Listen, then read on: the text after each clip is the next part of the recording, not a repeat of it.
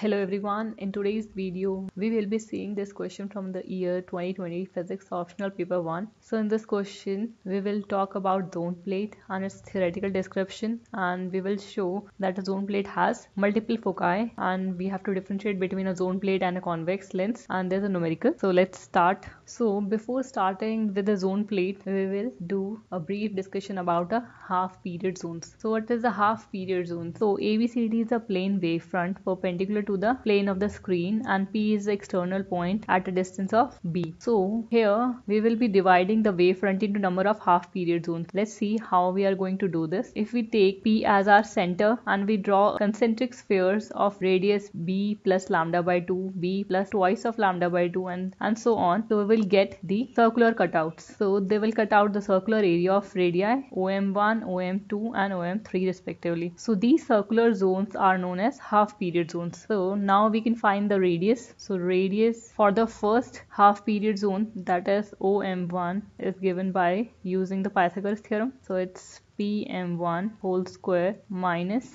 PO whole square.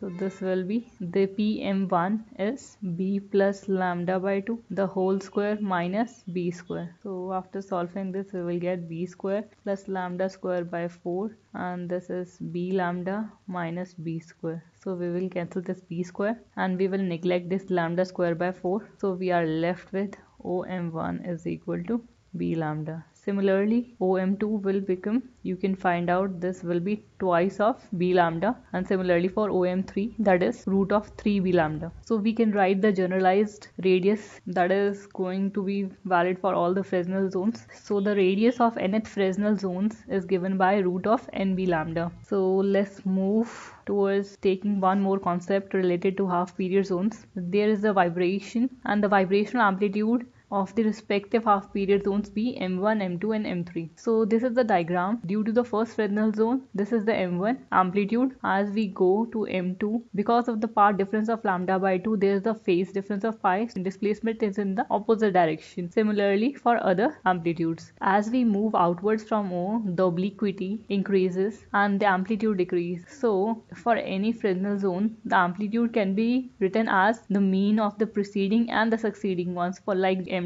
So M1 and M3 are the preceding and succeeding amplitudes. So we can take the mean of the two and find out the M2 amplitude. If n is odd, let's say the number of Fresnel zones are odd, so we can write the net amplitude to be M1 minus M2 because the displacement is in the opposite direction for the M2, and similarly M3 and so on till Mn. So we can write M1 as M1 over 2 plus M1 over 2 minus M2, and this is M3 over 2. So we just have bifurcated the M1 into halves, and similarly for M3, and this is minus M4, this is M5 by 2 and so on, and we are left with Mn by 2. So these whole terms will cancel because M2 is M1 plus M3 over 2, and similarly the M4 term. All the mid terms will cancel out and we are left with only these two terms. So this is the net amplitude if our n is odd. Now if n is even, let's say n is 4. So our net amplitude will be M1 minus M2 plus M3 minus M4.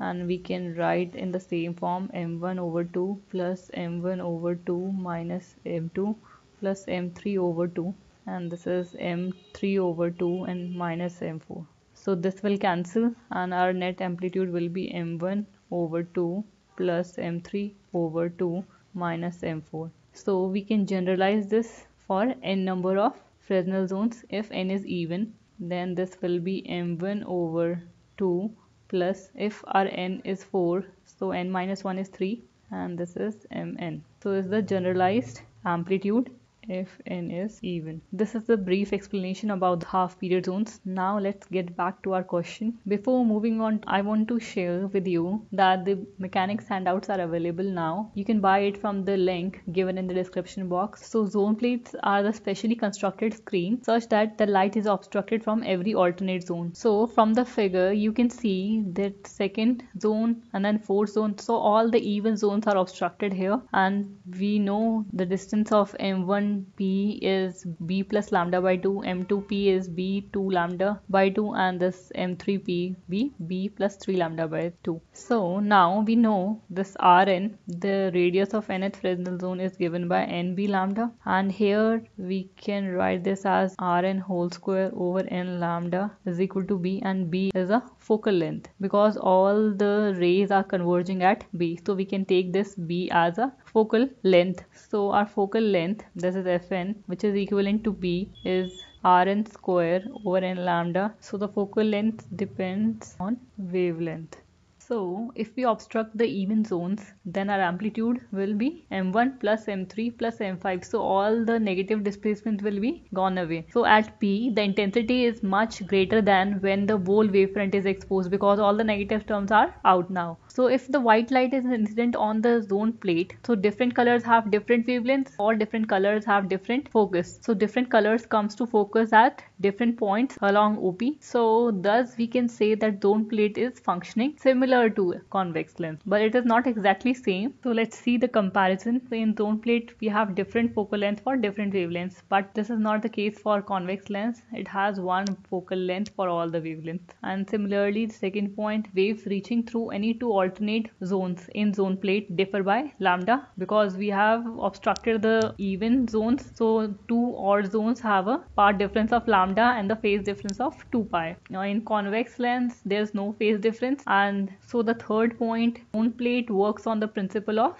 diffraction, and the convex lens, as you all know, works on the principle of refraction of light. Fourth point, that is the most common. So because of the multiple foci we have less intensity, and in convex lens due to single focus we have more intensity. So this is the basic difference between the zone plate and the convex lens. So let's see the numerical. So here we have to calculate the radius of the first half period zone in a zone plate behaving like a convex lens of a focal length 60 cm for light of wavelength 6000 Armstrong. We will going to be use this expression, and we are given the lambda and the focal length of the convex lens. So we can take this focal length as a B. So let's put the values in this expression. So the focal length will be for the first half period zone, so n is 1. So this is 60 into 10 raised to power minus 2 meter. This is a focal length. We have to calculate this R1 square, and this is n is 1. Lambda is 6000 into 10 raised to power minus 10 meter. So this will be 36 into 10 raised to power minus 8. So our R1 comes out to be 6 into 10 raised to power minus 4 meter. So this is the radius of the first half period zone. So this is the solution for this question. If you have any doubts related to any of the paths, you can write me in the comment box. And if you like this video, please like, share and subscribe to my channel, and thank you for watching this video.